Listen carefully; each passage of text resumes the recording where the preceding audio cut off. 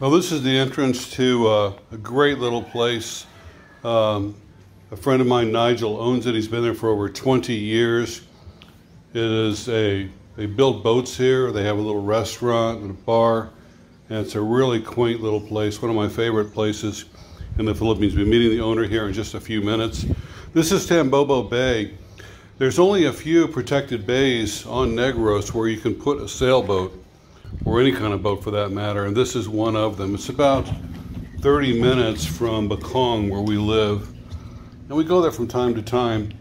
Basically, when we go there to see Nigel at his place, and you'll be seeing him in a minute here. But there's some derelict boats that have been there for many years.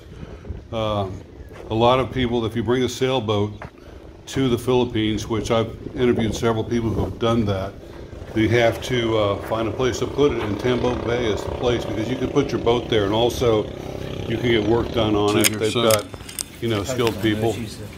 Yeah. Can you just flip that on? Because you're a very soft-spoken man. Oh, sorry about that. It's all right. Under my glasses. Yeah.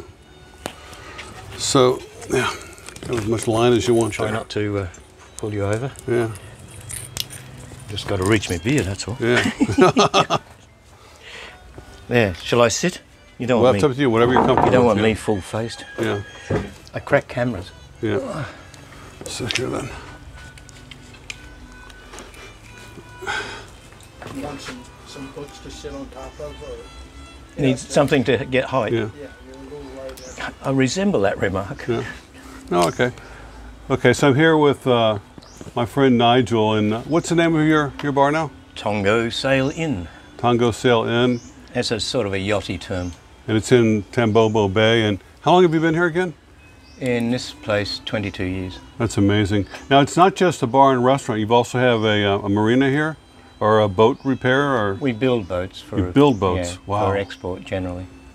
'Cause you're a sailor, right? You've been sailing. I sailed for 40 years before I found this spot. 40 years. And raised kids and Wow. yeah. I mean, that is just so impressive. 40 years of sailing. No, it's you have to work to keep it going. But I was trying to teach people that wanted to become cruisers, but were in doubt, and so they joined us and supported the boat so that we could keep going. So sometimes we had up to 10 on board. Really? All eager to learn every facet.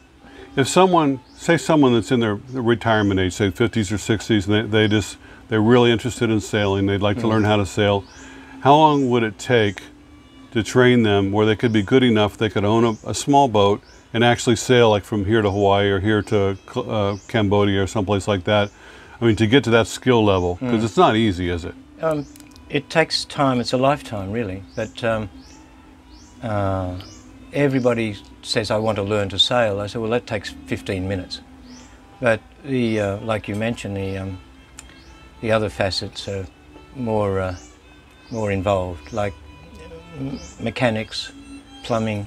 You have to be a jack of all trades, don't you? We've got to try and cover all facets when you're out at sea. And there are occasions when we've hit pretty heavy weather, and we've been diverted by 1,000 miles from our original destination. But a whole new cycle starts, a new adventure. Wow. What's the farthest you've ever sailed by yourself?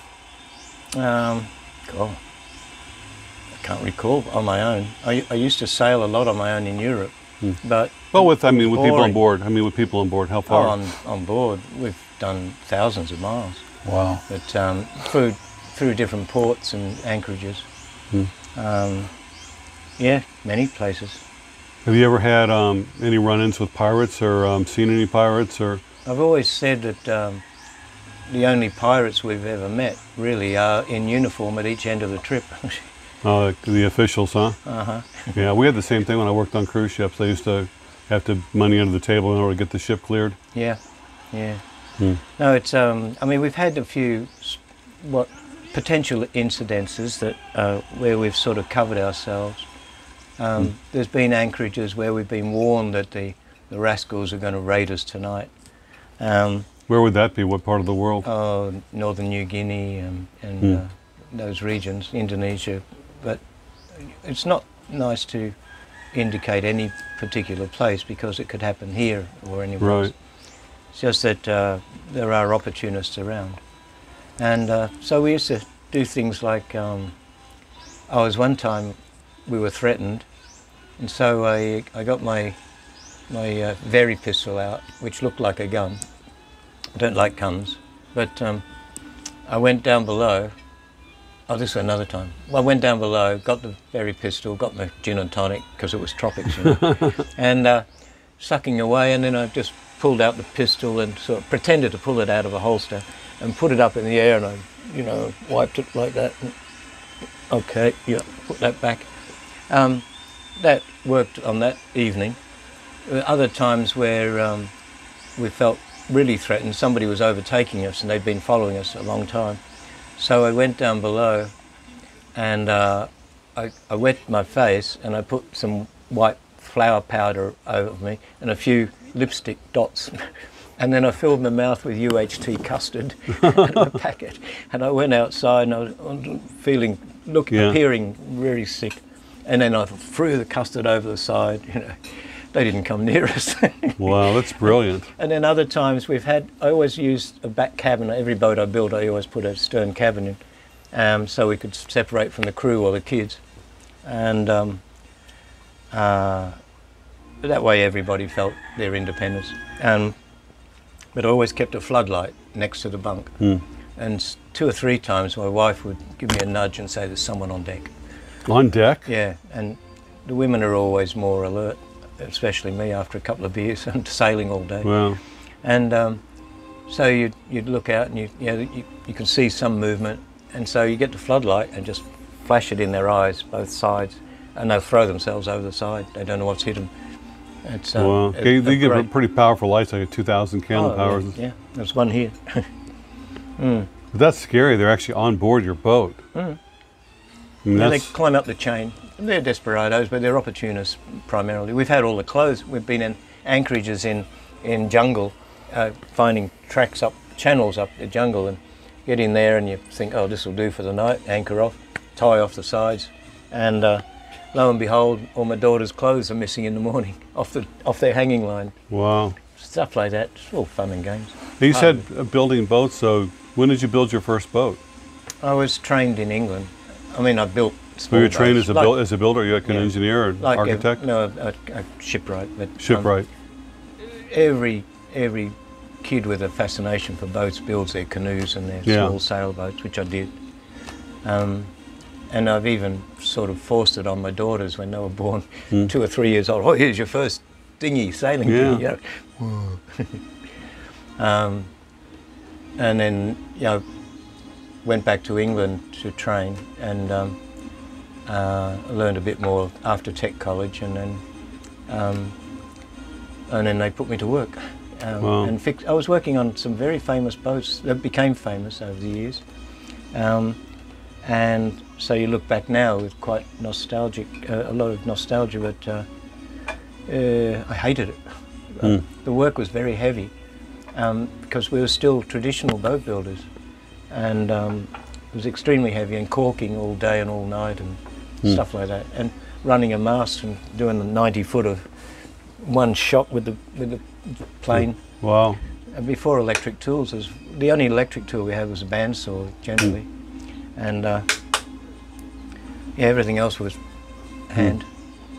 But when the modern materials came out, I tried to get out of it. I became a technician for Plessy, and they sent me back to Australia.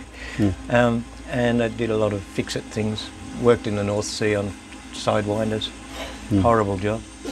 And then I drove my bus to India, stuff like that. But once the new materials started to emerge, it was much easier. So like fiberglass and... Fiberglass and modern plies, which actually last. So I tried to build my own boats always for other people. And then I came up with my little catamaran style. I formulated this catamaran ideal, and I built one in Bundaberg while I was running a marina there for friends, and it was in my part-time. And there was an issue, So I put the boat in the water and we sailed with my family around to Darwin after.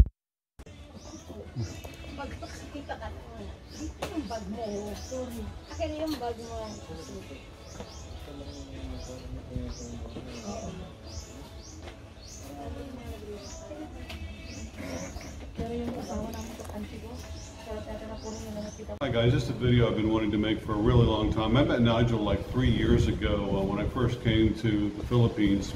I've always wanted to interview him, but he was busy and was going through some tough times and wasn't able to be interviewed. And finally, he's agreed to tell me some of his stories. And so we did this great interview, and as you'll see, I've got 8 minutes here, and then we had trouble with the video and the camera and the microphone, and I did 35 minutes.